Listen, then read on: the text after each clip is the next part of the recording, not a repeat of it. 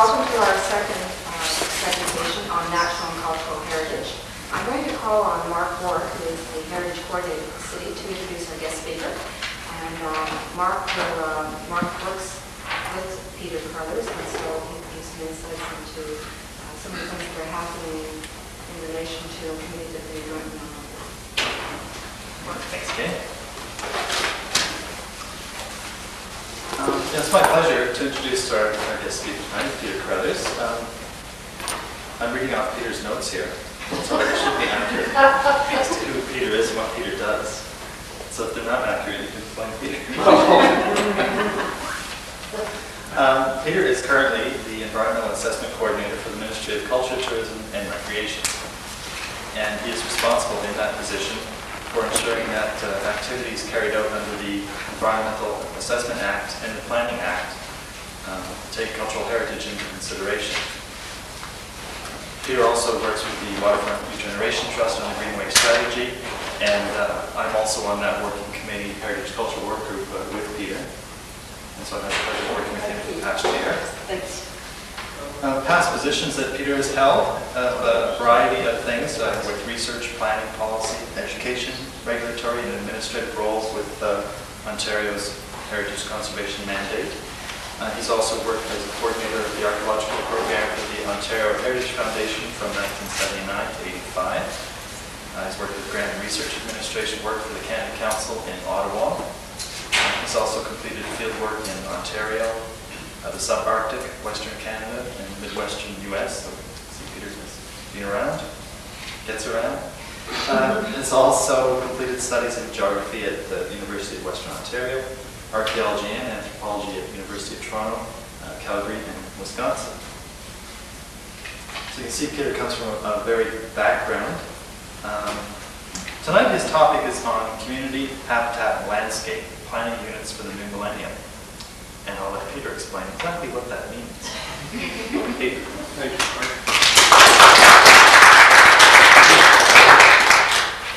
I should take those notes and check them out.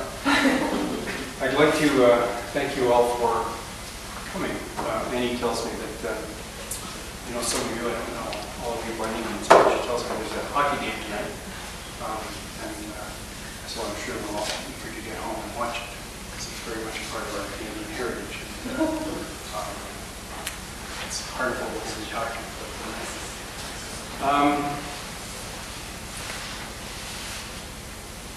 Mark mentioned some of the things that I sent as far as what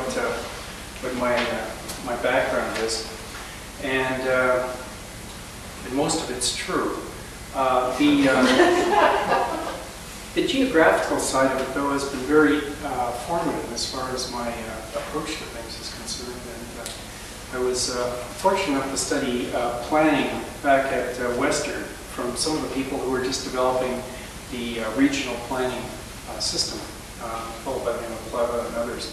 Land use planning was in a fair state of infancy in those days, but it was a pretty interesting and audacious thing to watch people presume to, put together regions in the province and change the names of things and do all this sort of stuff. As we've seen subsequently, it's with a greater or lesser degree of success, but at the time it seemed pretty exciting in the same way that, say, Highway 401 with its 12 or 16 or 20 lanes always seemed sort of exciting and a source of pride when you drove along there, and then gradually it sort of stopped being that way.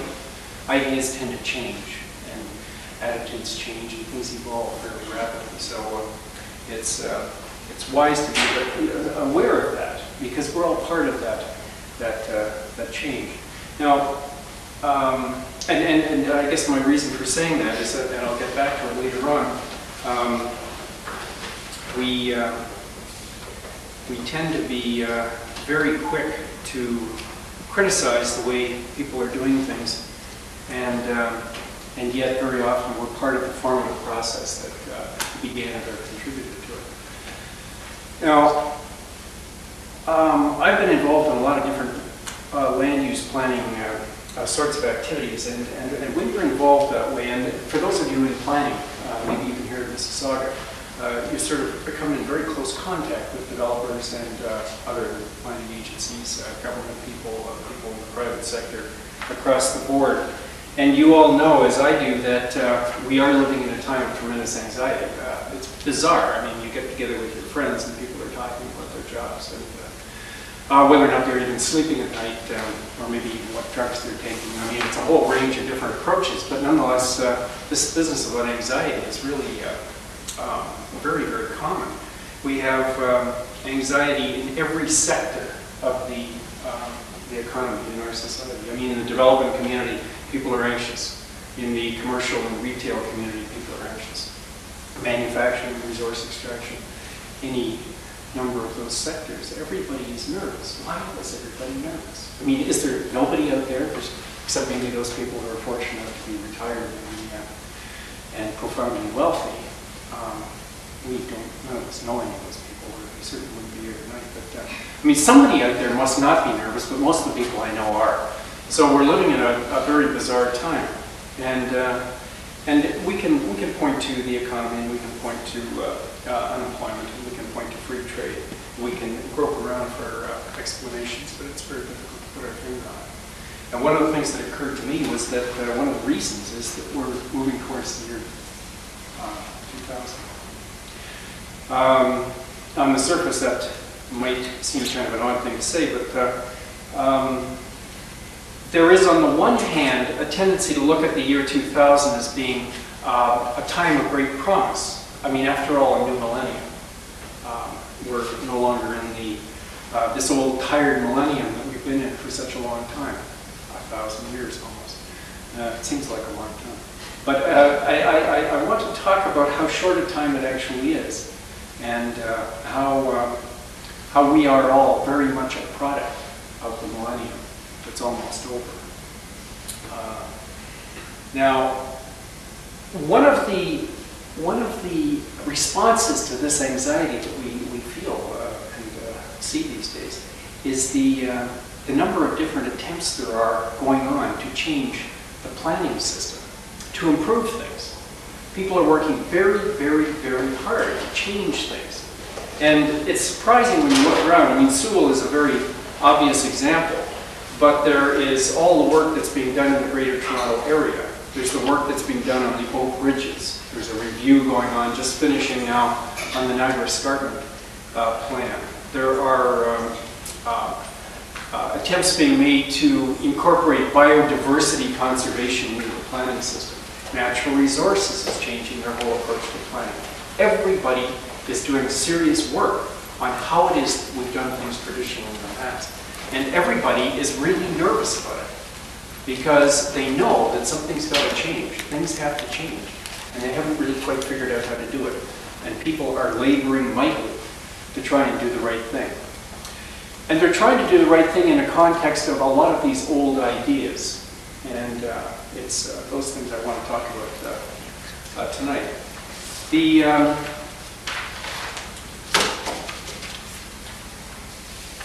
opportunity to come and talk to a group of people is in some way an imposition on you, and I hope you'll bear with me, because it's an opportunity for me to try out a few ideas, and if they're totally up to lunch, I expect to hear about it. It's a kind of an experiment in a way, and I don't really know what I'm talking about in a lot of areas, but I do have this geographical background, and I have a very strong background in heritage, in general history, archaeology, and anthropology, and I've got a lot of experience in land use planning. But first and foremost, what I really love is landscapes, and I never knew that before until I started working with the trust, and I started working with landscape architects. I'd known a lot of architects in my time, but I never really hung around landscape architects. I always thought of them as the people who were called in later to put in the railway ties and the gardens, to plant the shrubs and figure out where the sidewalks were supposed to go. None of that was important, of course. The building was the thing, or the subdivision, or whatever. And there were these landscape architects scurrying around doing all this stuff. But what I've come to understand is that these people are really interesting. They have a geographical approach to the land. They see things in relationship to one another that most of us miss. They're extremely interesting people indeed. And there are also landscape architects who put in railway ties and shrubs and decide where the sidewalks are going to go. And that's interesting too. But I'm talking about the fact that these people, this whole field of landscape architecture, these people are trained to see things in a systematic way. And it resonates with the way, I never realized it before, but it resonates with the way I've always looked at the land. For me, I've taken geological or physiographic, topographical features as ways of interpreting the landscape. I've used archaeology as a way of getting into it, in imagining how the landscape used to be. But I never realized before that the first and foremost thing to me, the most important thing was landscape. And so I want to talk about that, because so much of that is influenced by how we see things and what our cultural background is. And that changes too, just as landscapes change. So I want to, first of all, get this thing off my chest about the new millennium. I had an opportunity to go to France recently, and I was doing research. Just around the time Gay phoned, and so in a way this is her fault. And so it's good that she's here, because she could have actually said, you know, phoned in sick or something. So this is partly Gay's fault. And I want to talk about what I discovered about the old millennium, not the new millennium. Because as I was reading about France, now remember that not all of us, of course, are rooted in Western Europe, many of us are. And to a large extent, the values that prevail in the dominant culture in Canada are from Western Europe. So it makes a certain kind of sense that we should look at that, although most people will look back 100 years or 200 years or 300 years. But it struck me as I was reading all this weird stuff that the turn of the millennium back then was similar to the turn of the millennium now. And it seemed kind of strange. Now, we've all studied history in school and probably been bored senseless by it. And it's one of the tragedies of education that history doesn't really somehow or another connect. It doesn't help us to really understand a whole lot. But let me just call up a few images for you that might ring in a familiar way. We all know that the Romans kind of, you know, they came out of Italy and they expanded over Europe. And there was this long period of peace called the Pax Romana. And a lot of interesting things happened then. But because the Romans had to go back home, they had some problems back in Italy, so they had to go back home again. They left a few garrisons here and there and stuff like that, and they trained a bunch of people fairly well to kind of, you know, change the guard and keep the walls up and all that sort of stuff. But basically, the Romans went home. And things rapidly kind of went downhill for a while, because the Romans had things pretty well sewed up, a lot like Marshal Tito in the old Yugoslavia. You know, they had things really nailed down, and with a minimum of help from Rome itself, they had Europe pretty well calmed down and functioning well, in an educational sort of sense, in an economic sense, in a whole lot of different senses. One thing that could happen there that sort of disintegrated was that people could travel. Well, remember that after the Romans left, that became that beginning of the Dark Ages, what we refer to as Dark Ages. Remember King Arthur? Well, King Arthur was around during that post-Roman period, King Arthur and his knights. The Saxons, you know, the Saxon shore in the south end of England. That whole thing about the Germanic tribes moving around, and a lot of strange things happened. But out of that kind of period of some disorganization, there arose a line of people who tried to put it back in shape, and they were called the Carolingians. They were named after, well, King Carol and a whole bunch of people like that, and then there were sons called Pepin the Short, and so-and-so the Bald, and all this type of stuff. I mean, all these names that you might remember from history. But one of these guys was Charlemagne, Charles the Great. And he was ultimately finally crowned by the Pope in 800 AD. But there was a period in there of about 200 years during which the Franks, because these guys were Franks, West Franks and East Franks, French, and also Germans, in fact, as it turned out. They kind of ruled Western Europe for about 200 years, and they brought back a sense of calm and stability Charles the Great was a fairly learned guy. I mean, he was no brilliant man by any means. He was no genius, but he was very, very good at administering, and he was a really tough guy. And he sort of beat up a whole bunch of people, calmed them down, and the roads were open again, the economy was functioning, the ships were on the sea, and trade was going back and forth, and people were relatively happy. They could stay at home, they could farm. Things were kind of okay for a while. And then, inevitably, Charles died, and his sons took over. They didn't know what to do. And then the period of the Scandinavian pirates. Do you remember that? Like these fellows coming down from the north and raping and pillaging up and down the coasts, you know, and scaring everybody, and moving their great long ships deep into Russia along the Vistula River, and coming up the Seine to Paris and getting beaten up by that guy Odo. And remember all those stories from history?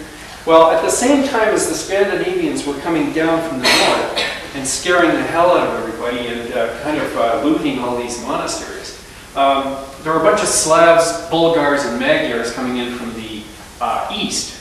And they were a nasty bunch of guys, too. And there were a whole bunch of Saracens, fierce Saracens, as they were described, coming up from the south. And you had Charles the Great's sons, who didn't really know what they were doing, and everything fell apart again.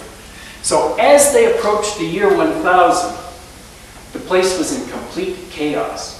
The economy had fallen apart. People didn't have enough food to eat. Nothing was predictable. They never knew when raiders were going to show up on their back porch and burn their farms and do all this sort of stuff. And they were in a state of very high anxiety. And that's kind of similar to what was going on now. And that's what caught my eye initially. Like I was thinking, wow, things were really weird back then. I read accounts of rumors about the burning of the temple in Jerusalem, just, you know, going through Europe, and everybody going into a state of hysteria. I mean, throughout the entire country.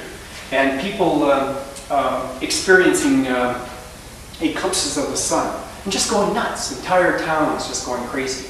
You know, and people burning down their own houses in fear. A lot of very strange things were happening. Now, it's interesting that this week we had a solar eclipse. Now, we saw some pretty stupid things happening. You know, people standing in the streets sort of looking up like that. Very stupid. Extremely stupid. I think every time somebody did that, they lost about 5% of their retina. Now, that's kind of lunatic in a way, but it's not the same thing that was happening back in 1000 or around then. But it was still pretty stupid. We also had a birthday this week. Charles Sorial had a birthday. And he's a person who's contributed a lot to the environmental movement. And believe me, I will get back to the topic soon. But what I wanted to do was I just wanted to tell you about that whole transition period, because things were so bad around the turn of the old millennium that almost the next 1,000 years were spent trying to sort it out. Now, it wasn't always successful. But remember the feudal period? Well, that came afterwards. That came afterwards, and that was a response to this chaos. The feudal period made sense. Now, it doesn't make sense to think about the knights in shining armor and these people kind of riding around, and the maids and whatever they used to call romantic love, or all those types of things don't make a lot of sense. I mean, they sound kind of weird. But the fact is, the idea of having these villages and towns grouped together around a stronghold with a bunch of knights made sense in a time of chaos. Because only in that way could you protect food production. Only in that way could you ensure the safety of travelers from one place to another. And only in that way could you protect the ecclesiastical establishments where information was stored. You know, where the modems were, where the databases were. Information. Even back then, it was very, very important. So you had this feudal system that built up because they were trying to restore order. And it's very interesting, but it's particularly interesting when you think about who these people were. Now, I was trying to get a kind of a handle on who these feudal people were. Like, were they like us? Or not? And as far as I can tell, they were really insecure. Like, they were really insecure people. They were really afraid of a lot of different things. They were afraid of things that we haven't believed in for centuries. They were very, very insecure people. Pestilence was rampant. the food was bad, the crops were unreliable, they were totally subject to the changes in weather, they had no control. Uncertainty was, I think, uncertainty was the one certain thing that they had. They couldn't necessarily trust their neighbors in the next town. They didn't know anything. They didn't know how to read. And they weren't what you'd call a self-examining type of people. They weren't trying to analyze themselves, and they weren't going to shrinks either. However, you know, they functioned because after all, we're here, aren't we? I mean, they did survive, and they did find something to eat, and we're here. So something worked. And what worked was, I think, this constant striving for information, organization, transportation, food, and all that sort of stuff, that although it went up and down, because remember the 1300s. Remember the 1300s? That's when the Black Death swept Europe and killed millions and millions of people. Not a nice time. There was the 100 Years' War in around there slightly later. But that wasn't nice either. I mean, a lot of people died, towns got burned, the blood ran in the streets and all that sort of thing. You know, there were a lot of bad times after that, but it was constant striving for those things I was talking about. Control, predictability, certainty, and all that stuff. But the interesting thing about the Europeans at the time was that they believed that everything was imbued with life. Every tree, every rock, every place. And when you think about your Merlin-esque figures, you think about King Arthur and all those people, you think about what they used to believe, that every tree and every spring and every rock and every mountain had some sort of spiritual identity, had something real and alive about it. Well, they believed that. The world was filled for them full of demons and angels and spirits. There were more demons, angels, and spirits than there were people. And that's kind of interesting. I mean, everything that you read has to do with the fact that on the bench beside Annie would be probably 3 or 4 demons, a couple on each side, and maybe an angel or 2. In her case, an angel or 3. But the thing is that this was common. People were encouraged to have their reality go well beyond what you could see and feel and touch. Because the closer the corporal, like the body, the physical form, was farthest away from God. And the spiritual was closest to God. And so you were constantly striving to be part of that spiritual world. So this is how they thought. They were totally living in a world full of spirits and demons and non-corporal beings. They believed in all sorts of superstitious stuff that we long since would have, that we pretend not to believe it. But if you go to Ireland and France, and of course you go to all these places, there's still springs, and they still tie things up on there, and you know that this stuff still lives on. But the point is that we try very much to forget about it. The landscape for them was very much alive. It was alive. They had that childlike sense of wonder. And I use that advisedly, except that I've watched kids, and I was out with a friend of mine who's got a little daughter, and she was running around after the birds, you know, and she was saying bird, bird, and she was doing all this stuff, and it was a wonderful thing to see. But in many respects, that's what the Europeans were like. I don't want to oversimplify, but I want to make that point very, very clear. They were not what you'd call a super rational bunch of people. And one of the things that's happened over that 1,000-year period is we have almost given up everything to become as rational as we possibly could. So that's another thing about those people. I was really struck by one thing I saw about dragons. That actually there were mountains in Europe that were that people knew to have dragons associated with them, even up and into the 1700s. And I'll bet you any money that people around there still believe it. One other thing that happened, and that you read all the time, is how fearful people were of the forests. The vast, trackless, dark forests filled with wolves and bears, filled with stags and wild cattle, filled with brigands and thieves, people who would, you know, they would kill you as soon as you blink. People were terrified of travel. They were terrified of the forest. They were terrified of big trees. All the big trees had spirits associated with them. Everything was alive and really weird. So all of those fears were embodied in people's minds. And we have to be very much mindful of that. Now, When I was in France, I went to this really interesting place called Cluny, and it was one of the first great monasteries. But what happened was that the monastery was established as a way for the church to provide safety to travelers and knowledge. And they had monks and people went out all over Europe preaching Christianity, it's true, but also information and knowledge. And it's really interesting that when you look at Cluny and the monastic movement and feudalism and all these different things, all of these institutions developed in order to promote this order, control, and knowledge and rationality and all that stuff. And first and foremost, perhaps, separation from the environment. What I'm setting the tone for here is not just the weirdness around the year 1000, but the roots of our own attitudes towards the environment and a lot of the stuff that we do.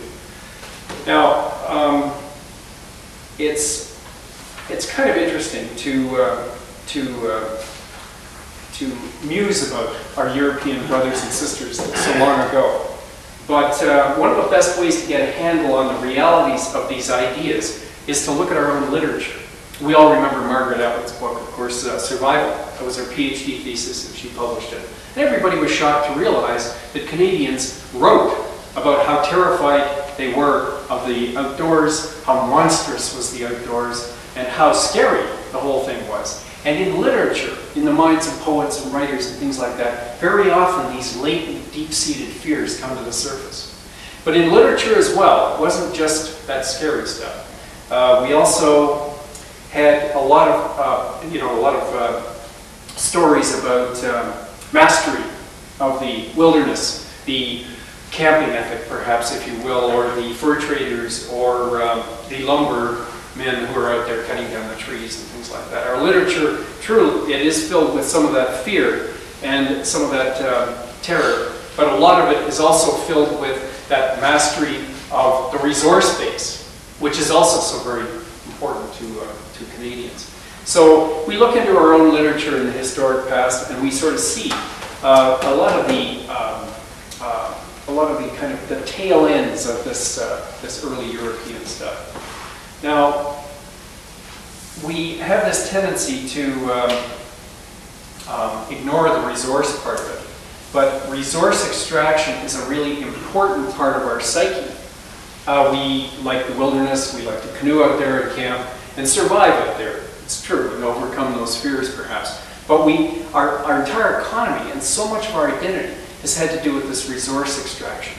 And that's important as well. So as we kind of move into this environmental realm, it's very wise to remember that that's the reason why Canada is as, say, secure and solid as it is, has to do with a lot of the resource extracts and stuff. Now, I had a very weird experience recently. Mark was also involved. We were trying to develop a cost-benefit analysis approach to evaluating projects. On the one hand, we had our economists and various people who deal with resources, who could count things up and attribute a value to dollars, stuff like that, the usual stuff and substance of a cost-benefit study. And on the other hand, we had our biologists and ecologists and heritage conservation people like myself, who were wrestling with an entirely different set of questions. And what came up for me was, what is this prevailing value system that we have here? Like, what is the underlying resistance that we might have, say, to conservation and things like that? It's a funny situation. We have a need to measure. As we have moved through this millennium, we have honed our skills at measure. We have tried very, very hard to measure things so that we can communicate them precisely. If we can't measure them, often they're not there. Like they have no purpose, they have no sense or use. We need to measure. We need to measure so we can communicate. We need to measure so we can communicate and use. And if we can't measure it, we don't care about it. So it's an interesting kind of little thing. But the what's good or what good is it ethic is kind of peculiar because, in fact, it's all human-oriented. We really never consider elements within the environment for their own sake. We don't answer questions, say, like, what good is it, which we get all the time, Like, how many arrowheads do you need, or how many wetlands do you need to preserve? Like, the answer could just as well be, well, none of your business. I mean, it's good, it's neat, it's fine. I mean, don't ask that question, it's irrelevant. It's not irrelevant to the economically minded people. It's not irrelevant to the prevailing model builders in our society. But when you get right down to it, the answer to the question, there is no answer to the question. I guess that's what I'm trying to get at. There are a whole realm of things out there that you can't answer questions about. And consequently, because you can't answer questions about them, they're set aside. And they're outside the realm of consideration. And this is a serious issue. Now, we get into this all the time, we who perhaps are operating on the conservation side of things, because we're constantly trying to frame the importance of a resource in economic or measurable terms. And in a funny kind of a way, we're playing along with the, let's see, what would I say? By entering into that game, we are more or less objectifying the environment as well, and putting it at arm's length from us, and saying, well, we're not a part of it. So almost everything that we do in our society removes us and separates us from the environment. And it's kind of peculiar. It's very, very difficult to get away from that. We're all geared towards benefit and impact and all that sort of thing, and it's all human-oriented. Now, I think that this just reinforces the whole idea about we're not really part of nature. And there are other ethics. You know, we started going through as part of this exercise. We're trying to identify the value system that the value systems and the elements within the value system that kind of lead us to act the way that we do. Another one is highest and best use. That's a legal term. That's a term that shows up in the development business all the time. We always say, well, the highest and best use here is the activity or the use that returns the highest amount of money to the individual that owns the land. Now, gradually we're moving away from some of these things. There are a few glimmers of hope. For example, the spotted owl habitat out west was preserved for its own sake because of the spotted owls. And Ruth Greer was quoted as saying that the best use for the land along the waterfront was some sort of waterfront trail. And so there is a shift away from these prevailing values, but they're very, very deep. They're in government at all levels. They're in business at all levels. They're taught in the schools at all levels. Planning departments, when they're training planners, teach those values. So they're very, very deep. And we have to work fairly hard to understand them and perhaps try and change them. There is this nagging feeling, however, that there's something seriously the matter. And it contributes to the whole anxiety that we're experiencing these days. I'm not saying that everybody goes around with this longing for a childlike sense of reconnection with nature, but a lot of people are talking about that. A lot of people are desperately trying to find out whether or not their life is lacking in meaning, or whether there's a way to get more meaning out of life, or whether they can develop some activities or pastimes that are more interesting than what they do. So this has led, I think, along with a lot of other things, to an ecological approach. I mean, people trying to develop some sort of an ecological approach to planning. Now, when I put into the title the concepts about habitat, community, and landscape, or community, habitat, and landscape, those concepts make me very nervous. Now, maybe I'm just a nervous kind of guy, I don't know. But they're gaining a lot of currency these days, just like ecological planning is gaining a lot of currency. And the conservation of biodiversity is gaining a lot of currency as well. But all these terms make me nervous, because when it comes to actually implementing them, you got a real problem. You got a real problem because you can't measure these things very often. You can't define them. You can't draw them on maps. Very, very interesting problem. Because I believe that there's a rising sense of, what would you say, almost critical mass that suggests that we have to become ecological planners. And you know, that's okay. But what is the whole system?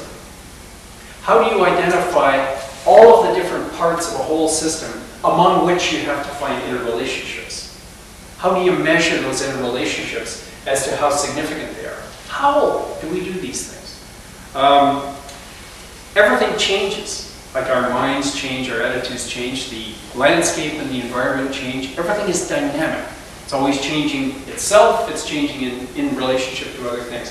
How do we deal with that dynamism? What is the carrying capacity of a piece of property?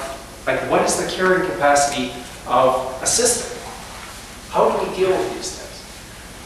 Sustainability, I don't even have to comment on. I mean, you all know how difficult that is. What is sustainability? What does that really mean?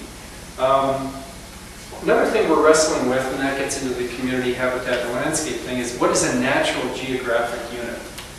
Now, I brought this thing in here because I just wanted you to know that there are a lot of people trying to develop handles on these issues.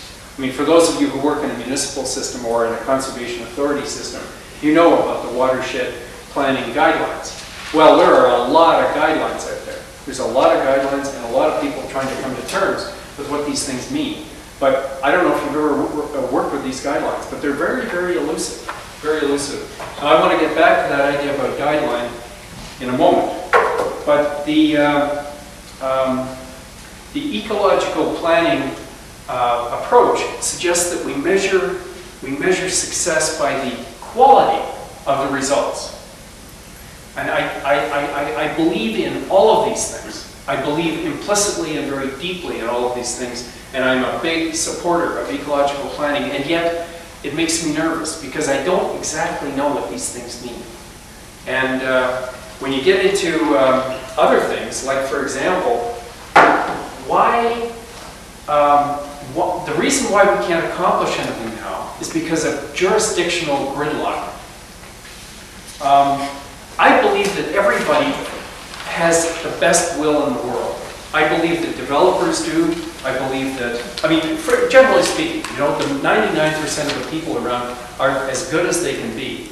And they're all working, generally speaking, towards good ends. And I think that's true of people in planning and in municipal government, provincial, federal, all over. And yet, it's amazing to feel and experience this gridlock, this inability of people to communicate with one another from office to office, or vertically, or from government to government. And what's almost amazing is if you're in a municipality, you stop at the boundary of the municipality. Your interests, you don't have time to care about what happens on the other side of that border. It's very, very strange. We're aware of this, and yet our lives are so complicated that we just can't get around to doing that. So this is a very interesting problem, and we're right in the middle of jurisdictional gridlock. We have a terrible time at all levels of government. So that's another issue that kind of, first of all, the definition of terms is kind of elusive, and we're in the midst of a governmental system that is just not functioning, and it's a real problem. Now, I know that nothing I say is going to change this.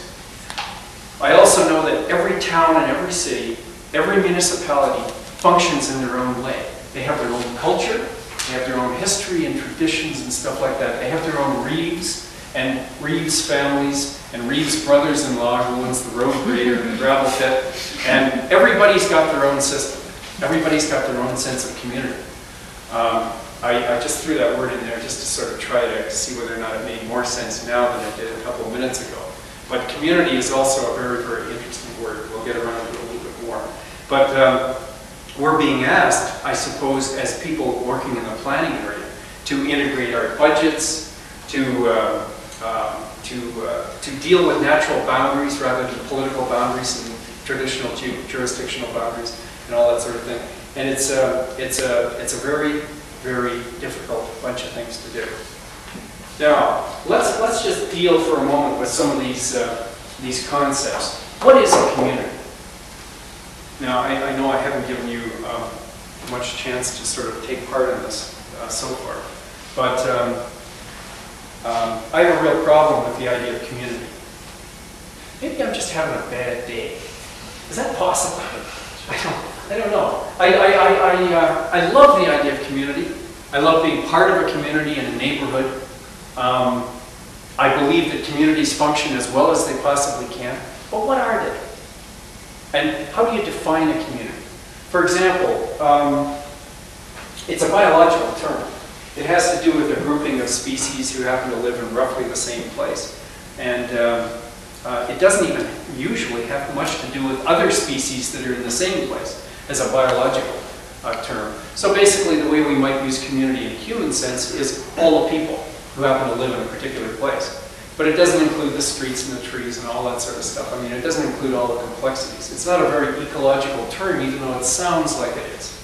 And yet we're supposed to be aware of communities. We're supposed to go in and find out what communities are and how they function.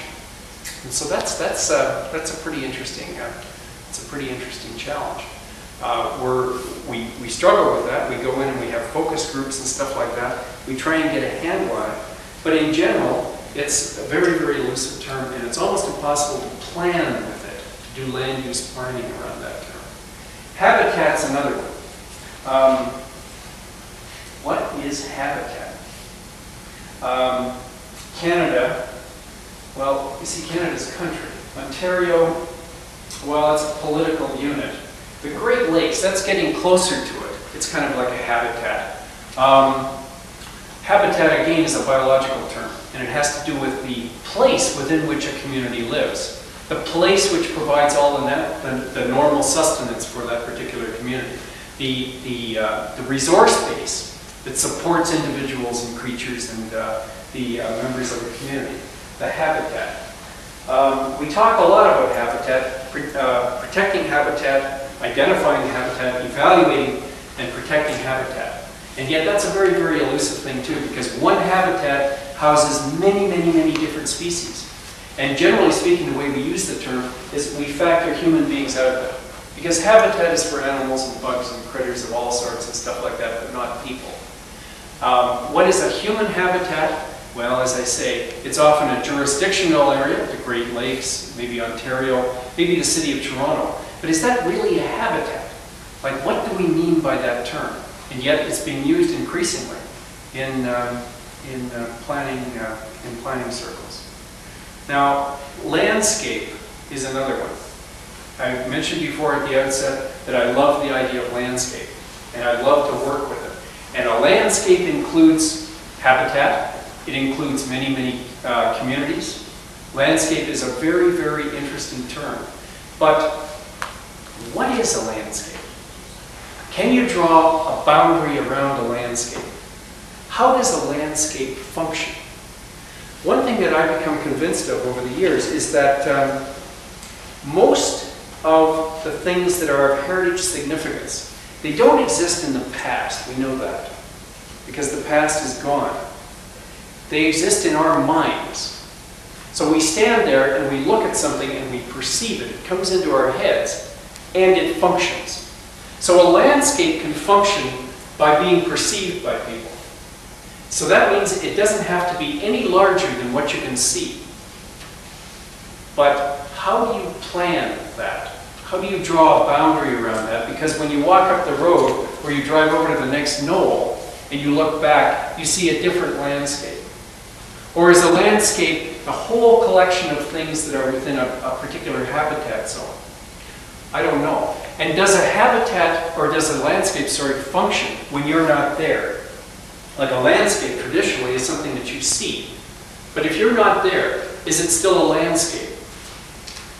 Now, in a planning sense, we're constantly being asked to talk about form and function. How do things work? How are they put together? How are they built? How are the individual pieces sort of interrelated with one another? And how does it function? Well, that's a really elusive thing too, like form and function. And I think that we have a lot of work to do on the whole functional side of things. Like, what is its design? How does it function? Do we mean functioning in an ecological sense? Do we mean functioning in an aesthetic sense? It's very, very elusive. So we've got all these terms that we're using, and I think one of the big problems going back to our early days in planning, there was a quite an active school, a land use planning school in Chicago, and they got into regression analysis, and they figured out that they could probably, figure out just about everything about a city. And they were using all sorts of variables, and then over the years, all the variables sort of shrank down because people realized that they couldn't really, they actually couldn't really define any of these variables. And that's a real problem. Now, I am not pessimistic. I am not, in fact, pessimistic. But I'm really quite puzzled about what we're supposed to do with this. And I think that it's going to require, the very, very best that people have to offer in order to make some of this stuff work. Because it is very, very important. It's extremely important. Now, we've been working on the, sets of guidelines. And I believe that, let me put this as carefully as I can. We all want people to do the right thing. It's strange, though, that at the end of, how long now? We've had an Environmental Assessment Act since 1975. We've had a Planning Act since, well, there was a previous Planning Act, 83 and stuff like that. We've got sort of about 20 years of trying these things out and working really, really hard to get them working up and functioning and whatnot. And we've worked very hard with the development community and various other people that affect the landscape. And we have, as government people, created a whole lot of guidelines to help them do it. And the funny thing about it is that these guidelines are all out there now at a time when governments don't have any money. The economy is in rather serious shape. People, generally speaking, can't afford to do the studies that are necessary in order to follow the guidelines. And it's a very strange situation. I see all over the place people, say in timber management or other different resource extraction areas saying, well, I can't really afford to do all this environmental assessment. And these are good people. These are people who, with the very best will in the world, can't do it. They don't have the markets to support this stuff. And we're in a very, very strange situation here because we have got all the guidelines we need now, and people can't afford to do the stuff that they need to do. Anyway, all this is contributing to anxiety and nervousness and whatever else that people are experiencing. The economy is in a mess, and everybody has all these guidelines to follow, and nobody has any money. And governments are getting smaller and smaller, and there isn't anybody out there to make sure that people follow guidelines anyway. Now, when I've been talking to the development community and people in the resource extraction industry, most of them, if not all of them, believe really strongly in environmental values, and they want to do the right thing. And it's a very strange situation. A critical mass has been created. All these people are watching David Suzuki. I think generally speaking, there's been a huge shift in values, or at least it started. I think that almost the last bastion of the old way of looking at things is in government. People out there are saying, look, everybody else understands what's important and what has to be done. Why doesn't government understand? Well, that's part of the gridlock thing. So I think we have here a population that's very sensitive to these issues. I think we have sort of a private sector that's very sensitive and very willing to do all this stuff. We have a lot of terms that are very difficult to define. We've got a lot of guidelines that may not be followed. And it's a very peculiar situation. Now, I wish I had some answers. I wish I could tell you exactly what's going to happen over the next little while. But I think that as we move into the new millennium, I think that things are going to be very, very different from what we think they are going to be. I think that what's going to happen is that people are going to do what works. And I think that that's very, very different from what we're trying to do now. What we want as government people to do, what we want people to do, is we want them to follow guidelines because we've worked these things out.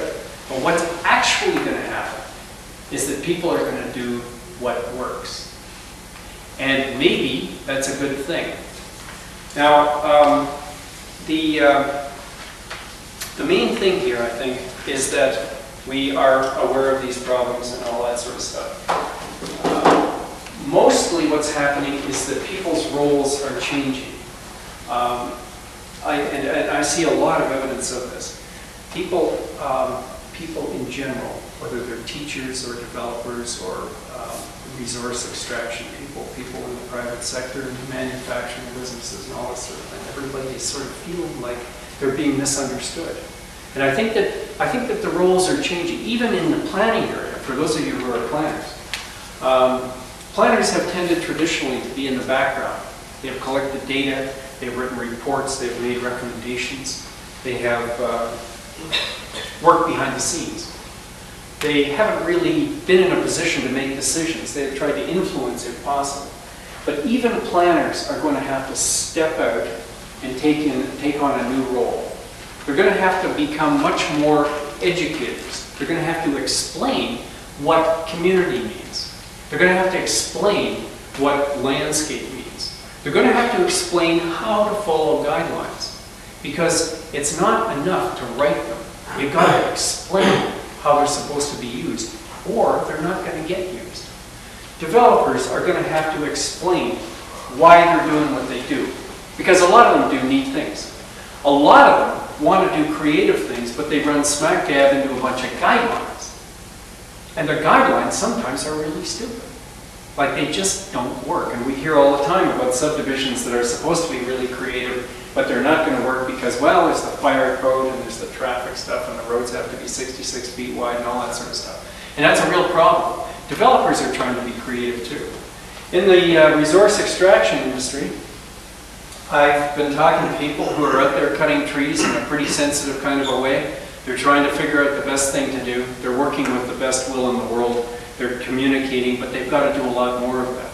People building pipelines, for example. I mean, when you get on a plane to go to Mexico or France in my case or whatever, that fuel that's in the plane is coming all the way from Sarnia along a pipeline that was built by Imperial Oil. And it's really neat. It's part of the invisible infrastructure that's out there, just like the water pipes that are coming into your house and the electrical wires and hydro lines and all that stuff is really interesting. Why don't we celebrate that? Very strange. We don't celebrate that. And I believe that part of the changing roles is going to be that people are going to have to tell somebody about what they do.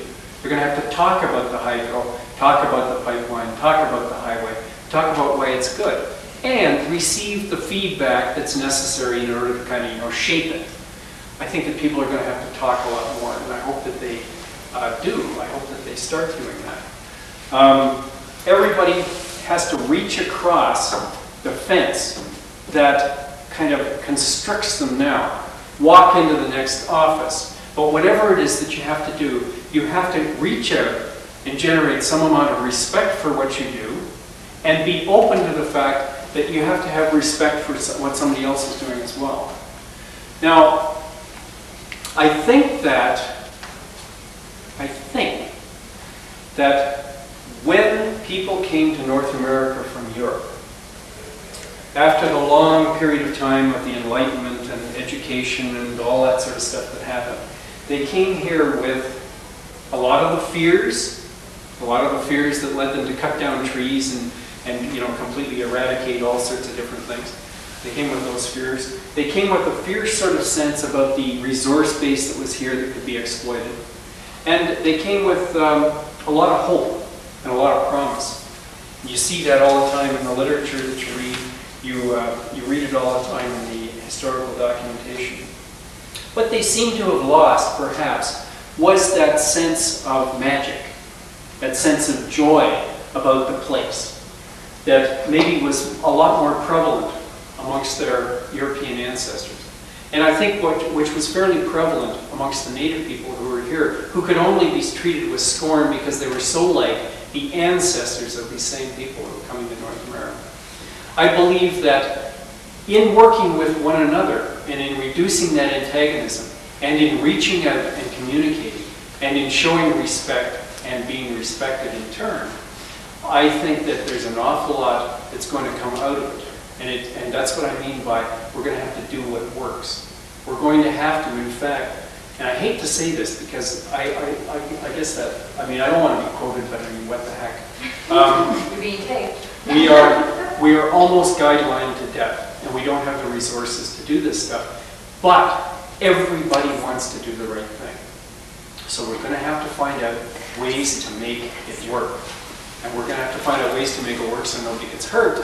So nothing gets hurt, the place doesn't get diminished, our environment gets enhanced. But we're going to have to find out ways to make it work. And we do that by talking to one another. Now, if you've got any insights at all into what landscape, habitat, and community are, I'd be really happy to hear them. Because I have to go to work tomorrow and figure those things out. And I think maybe some of you do too. And any assistance would be gratefully received. But in the meantime, we'll reach out and communicate and play a new role, play the role of educator. And I believe it's going to work for us. And I think somehow or another we can lower this anxiety that everybody's feeling, because everybody is really freaked out. Now that's basically more or less all I wanted to say. And it more or less corresponds to what it is that I wrote down. If there's any questions at all, I can't imagine how you could ask any questions about any of that stuff.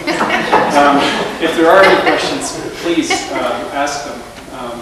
Or if you have any ideas about those other things, I'd be happy to hear about. I guess these casinos must be one of the things to fill the void of the little elves and wood whistles. Wood whistles, yes. Elves, I don't know. I sort of think, to tell you the truth, I think the casino issue is sort of like smoke and mirrors. Like, things are so screwed up right now, let's have a casino. Maybe we can make some money. I mean, those guys in Montreal make quite a bit. Yeah. Well, oh, sorry, go well, there is that sense of, what do you call it, the unknown of the casino, right?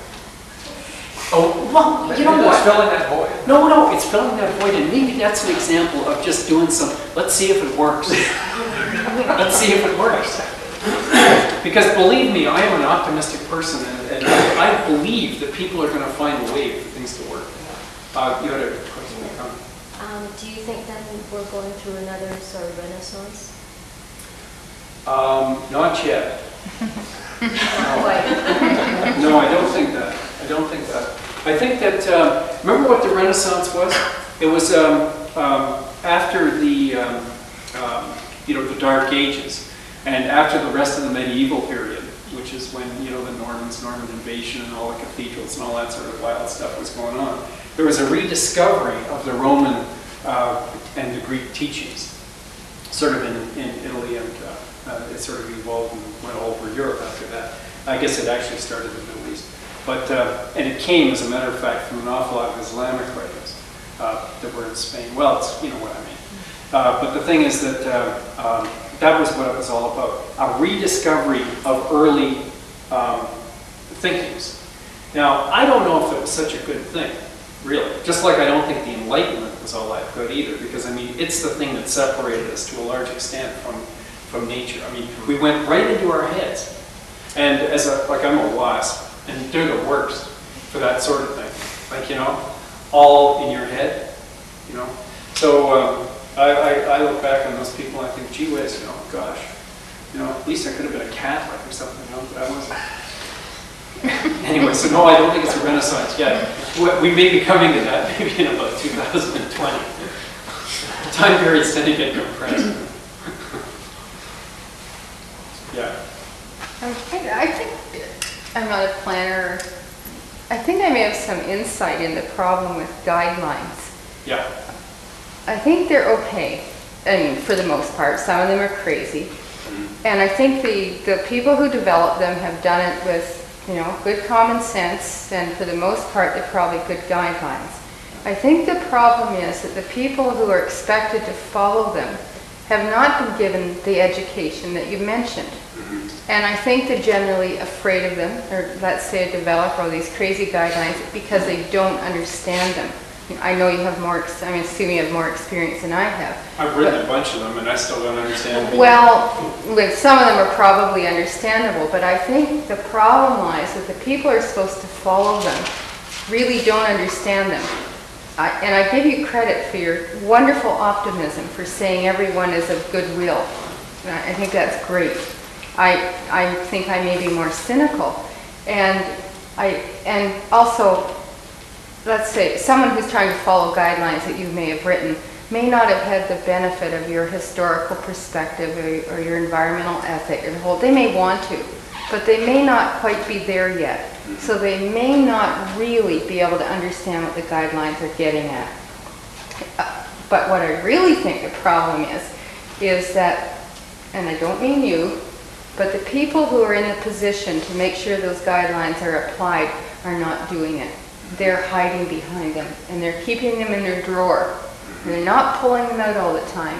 And they're expecting people generally know they're supposed to follow them.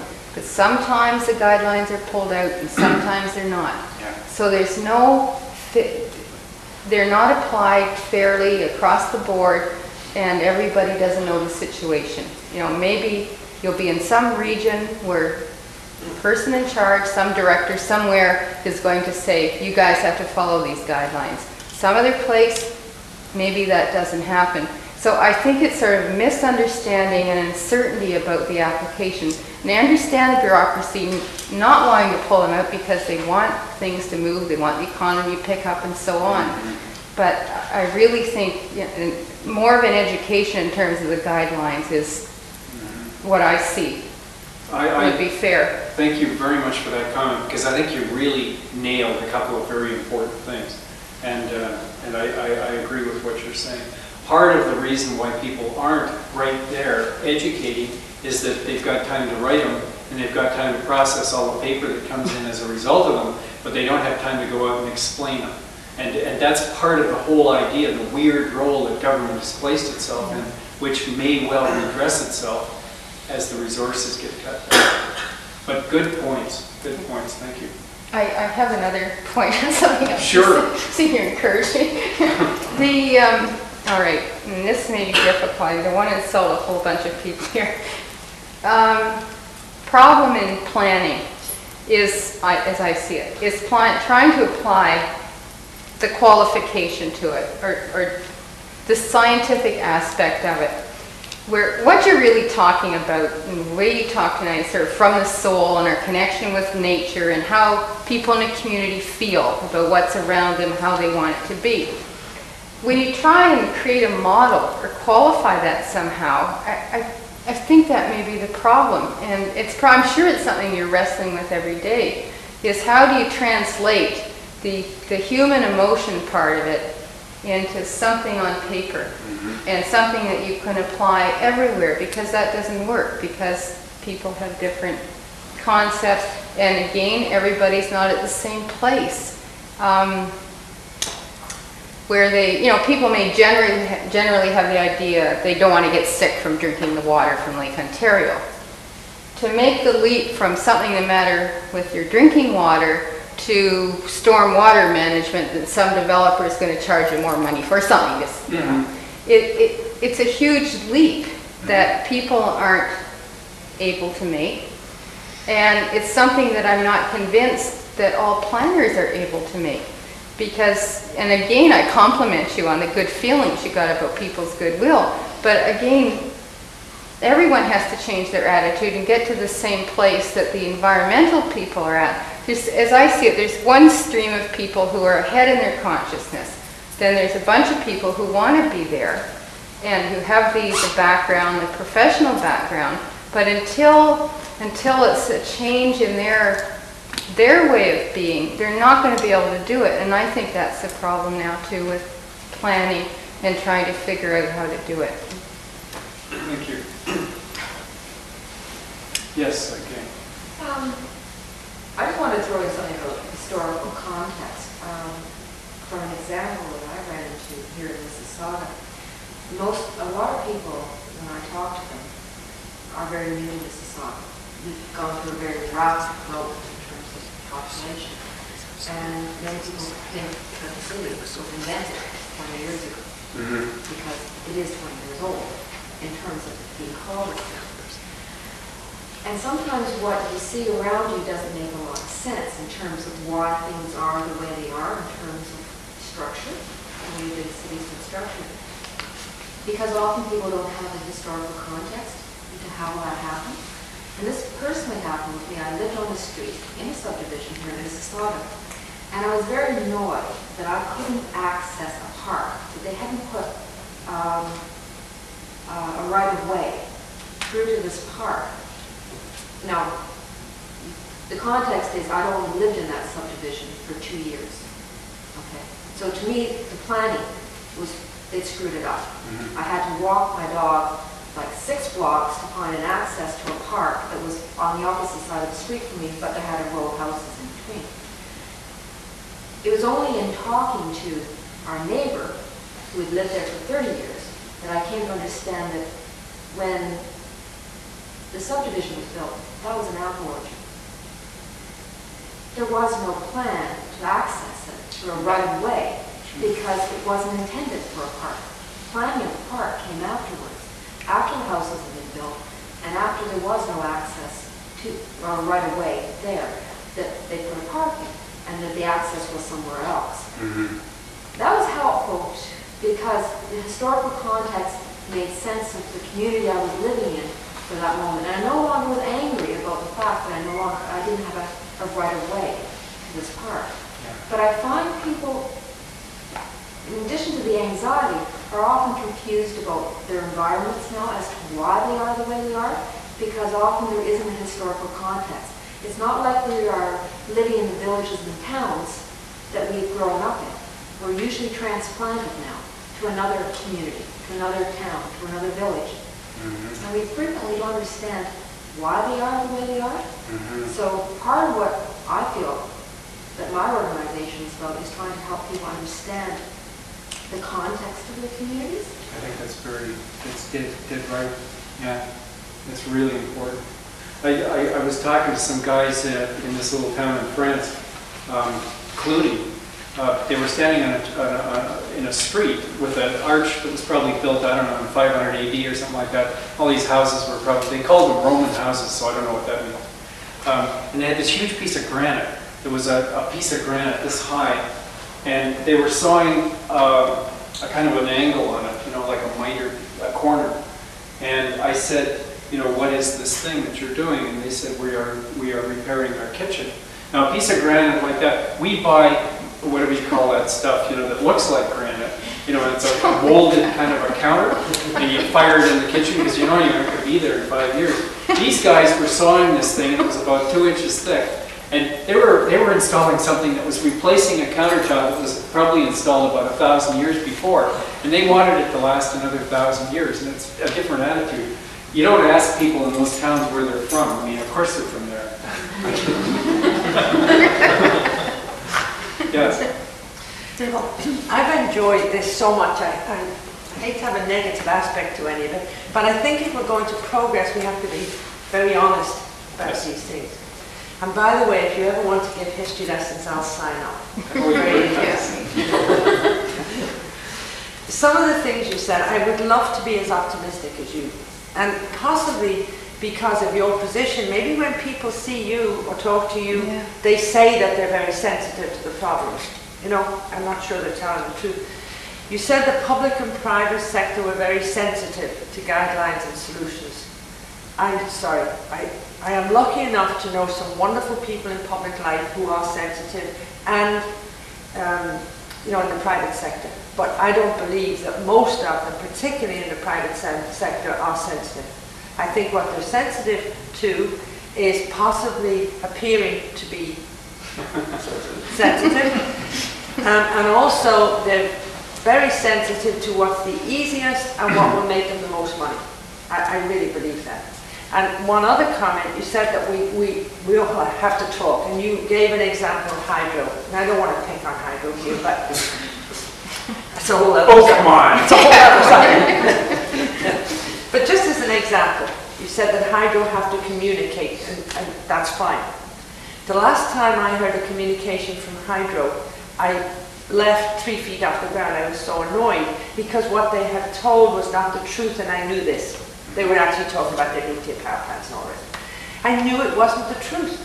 So I think the message has to go out very clearly that if we are going to communicate and learn, we have to do it with a great deal of honesty. And I think we've lost that. People, when they do educate, not present company accepted, by the way, but a lot of people, when they educate in the broad term, what they really want to do is put their best foot forward, appear themselves to be doing the best. And I don't think that's what we need. I think we need the truth. I've covered a lot of broad territory, I'm sorry, but... No, don't apologize. Telling the truth should never be apologized for. I won't agree or disagree with you. I mean, I've been working with Hydro for years and years and years, and whether... and I know that what you say is true.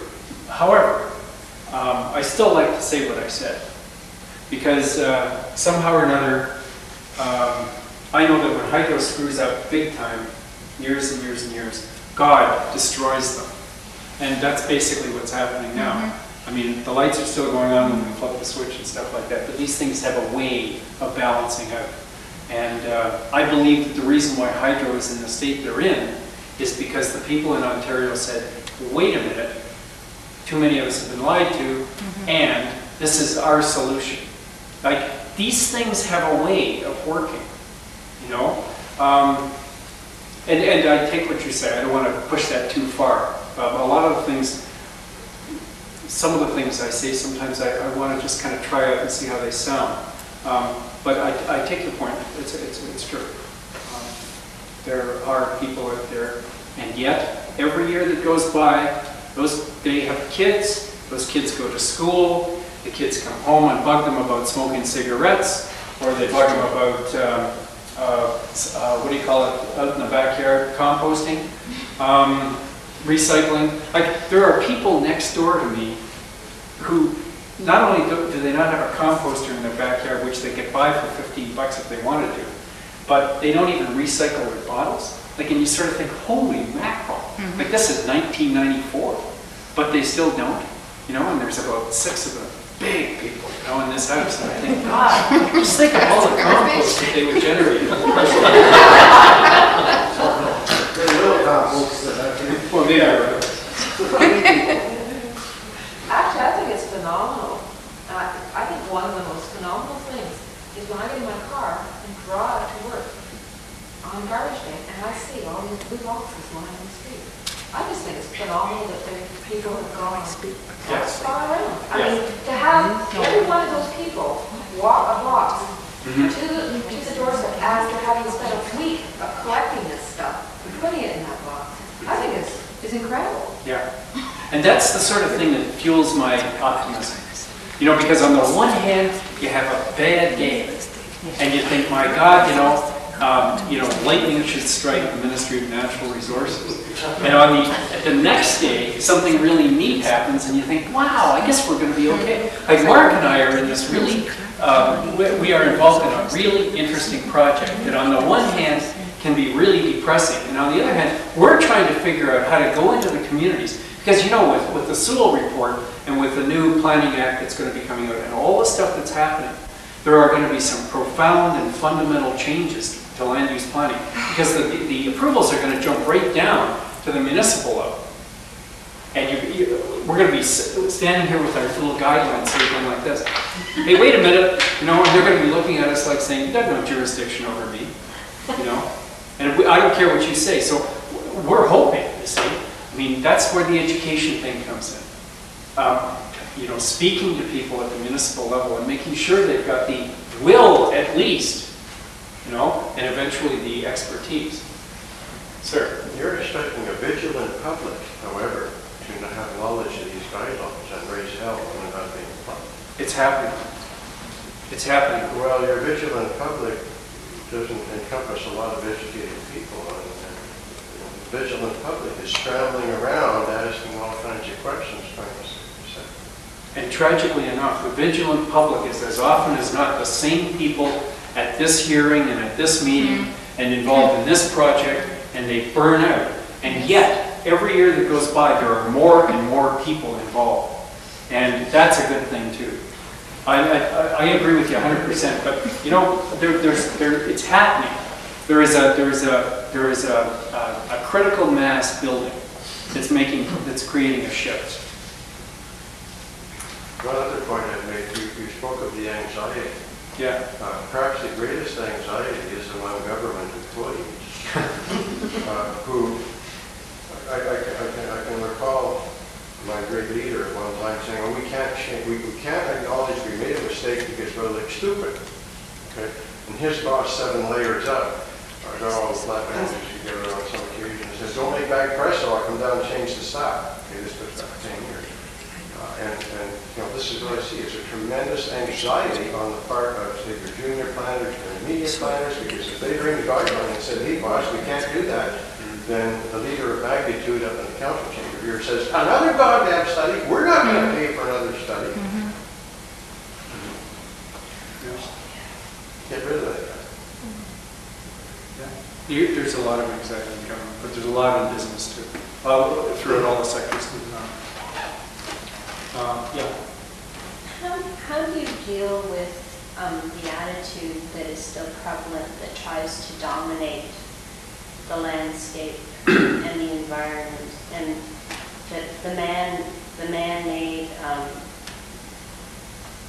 infrastructure that has to be put in place to totally dominate and destroy the natural environment?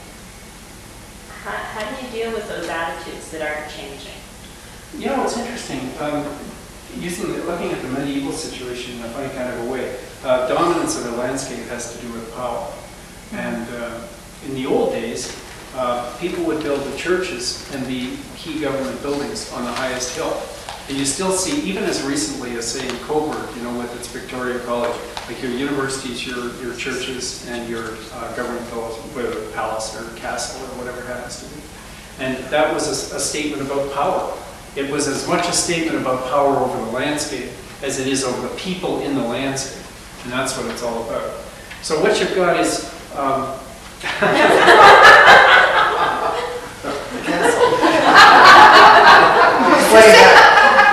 I wouldn't even begin to. But anyway, so what you have then is there's been some interesting studies done about city cores and stuff like that. And as the ecclesiastical power diminished, the churches, unless they were already there, stopped being, you know, placed in the dominant position, and you had your basically Mies van der Rohe, Toronto Dominion Bank type or whatever. And then there's been this resurgence of things in basically a neutral landscape, which was a farm fields, you know, relatively flat and stuff like that, where somebody said, and Mel Lassman was similar too. I don't know whether Hazel decided to do this or not, or who decided, but that's an example of power. Power, just the rawest form of power. You know? But they're also trying to do history. You know, the tower and the... They're trying to do postmodern. Yeah, I know that, but it is about power. So your question is, will the expression of power change? Always there's going to be power. Always there's going to be the expression of ego. And I mean, in a funny kind of a way, although it might irritate you very much, there will always be people trying to express power. And to a degree so far beyond our imagining. Like even now, right now in the world, there are people who are so powerful that we don't even know that they exist. So I mean, this is a fairly minor expression of power, but I'll bet you those people that I'm talking about, the people who kind of control the gnomes of Zurich or whatever you want to call them, they don't build buildings like this. In Mississauga, that is not the symbol of power. In Mississauga, the 8 and 10 and 12 lane highways that run through the city are the symbol of power. And how do we stop that symbol, which is related to the 20th century and 21st century, the automobile? How do we stop it from totally destroying the natural environment that exists? Because they go through them all. Yes. And that's very minor compared to the 12-lane highways that go through the city. Okay, so we've got a highway coming up now called 407, or 407. Sorry. 407 is punching right through the heart of, you know, the area north of 401, and it's designed to go all the way to Peterborough. And it's the brainchild of a whole group of engineers and planners and whatever in MTO, and it's an expression of provincial power. And they're in the process of building it right now. And it doesn't need to go up there. And I believe that public attitudes about automobiles are changing. I mean, the number of, I think they are. It can be argued and debated and all that sort of stuff, but I really think that people's attitudes towards cars are changing. They're getting smaller, they're much more efficient, cost effective and all that sort of stuff. They take up a smaller amount of the roadway, and the idea about 407 is just absurd. Everybody knows that. So at what point does that thing actually become operational, where everybody knows it and they don't build 407? That's what I'm interested in. And in our project, as we sort of work our way out, you know, east of here, there's a stirring and a growing discontent about the whole idea about the 407 going up there along the Oak Ridges Moraine and the Newcastle Ajax interchange, you know, going between 401. People are saying, no, I don't think so. You know, I'm going to try and find out a way, just kind of, I don't like that very much. And they're trying to get, they're going to find a way. They're going to find a way. The answer you get is, oh, that was planned 25 years ago. And we bought the land, we got all the easements. And you say, oh, geez, what are they planning today that 25 years from now we'll say, they're probably planning the bypass for the 407. Yeah. Because they say, well, 25 years from now. And you'll have all these bypasses going all the way from James Bay. Think about the millions of dollars that they could save by not building that highway. Amazing, eh? Well, Peter, wouldn't you think one of the ways to get off the road infrastructure kick, I wonder for planners to try to illustrate that there's other kinds of infrastructure that need attending to, like our waste infrastructure and our sewer and water, and I don't even mean those pipes, I mean independent systems that are community-based. Somebody could try and cross the boundaries, as you're saying, and start to speak out about those other infrastructures that seem to have missed the bandwagon in the present funding extravaganza of the federal government for roads. I wonder, you know, there's other infrastructures, lots of other infrastructures, it seems. You know, someone could begin to illustrate that, I think. We have an example of something, coming back to infrastructures that are, there is some kind of guidelines around collection of waste and collection of garbage. I don't know them, but I remember reading something recently in the paper that interested me. There was a community that decided what they were going to do is they were going to encourage people to take things that they didn't want out to their curbside on a certain day, and then other people would go through their garbage. Now this is restricted. You're not supposed to do this. This is not considered lawful. They do it. Yeah, but they were given permission to do it here, as on the condition that they remove all of this garbage from the curbside by the end of the day or whatever. If it hadn't been removed by your neighbor, or put into properly disposed of in terms of garbage. But I thought it was an example of what you were saying about people will find ways that will work.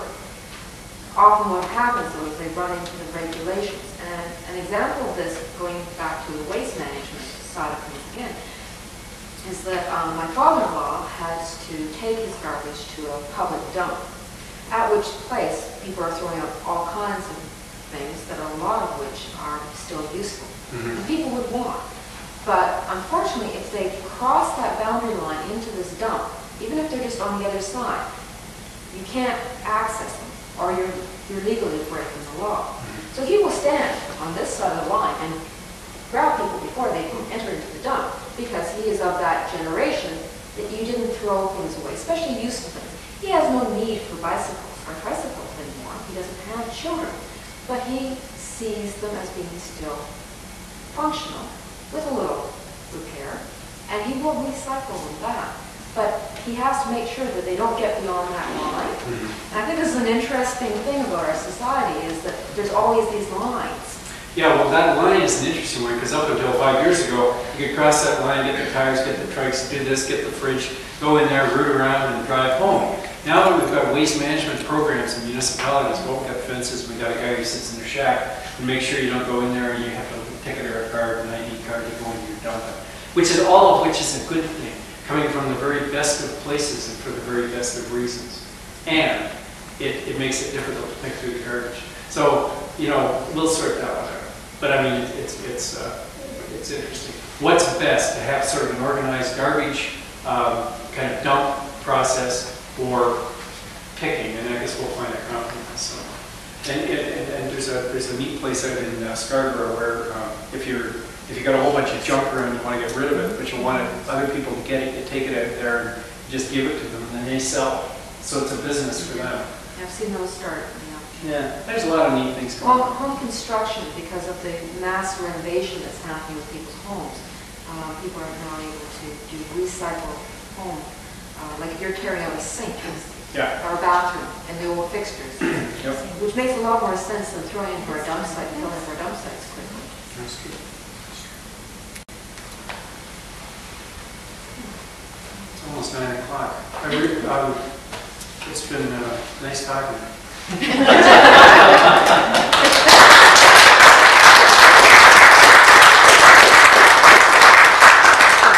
you very much, Peter, and sort of a little different type of presentation we had previously, and today I'd like to address them to him after this presentation. The next lecture is actually incredibly broad next week. Jeff Carruthers will be presenting on that, and that is an area that still is in danger through development. So please, if you are able to attend, come out. And I would also just like to mention that we have the room, the courtesy of the Public Affairs Department. And any of you who have not been through the City Hall, regardless of what you think of the exterior in terms of appearance, it is quite an interesting tour. We do have a chapel here, etc. There are tours, public tours, that are free of charge, that are available through the tour guide office. And if you are interested, they are a very interesting tour to take. And one of the things they do is present a slide called Pride in Our Past, Faith in Our Future. And it's about what the history of this area and what they perceive happening in the future of this area too. So, if any of you are interested, please call the Public Affairs Office, and you also want the number, you can call our office. Thank you again, Peter.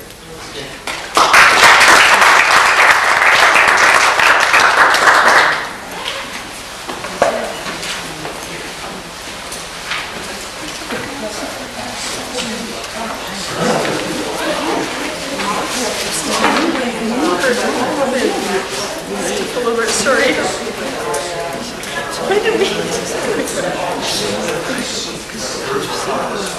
Yes, like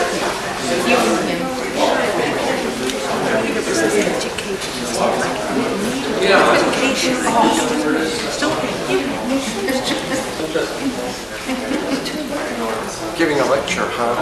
what? Giving a lecture. Oh, this is amazing. Actually, it was Iapolka. He got some bad press somewhere. He got the whole damn crew in there. He said, like, he better press up and down there and change the stuff. Oh, nice to see you. Right through the supplementary stuff. Wow. There's a resemblance in there.